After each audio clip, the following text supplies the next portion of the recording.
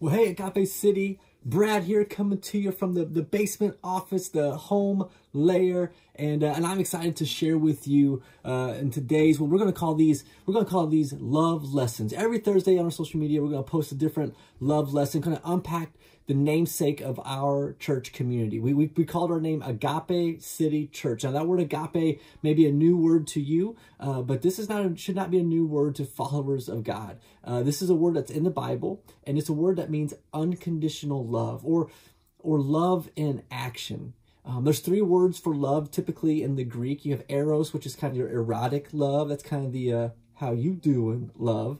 Then we have philos, which is like your brotherly love. You think about the city of Philadelphia, the city of brotherly love.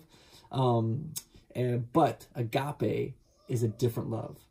Agape is a love that is not based on just appearances or desire. Agape is a love that's not based on kinship or, a bloodline. Agape is true, unconditional, undeserved love shown to you. And I'll give you one verse today that kind of highlights it. And that's probably the most famous agape verse, probably the agape verse that even if you were never raised in church, you saw for sure at a college or high school or professional football game. That's John chapter 3, verse 16, which says, "For God so loved the world that he gave his one and only Son, that whoever believes in him shall not perish, but have eternal life."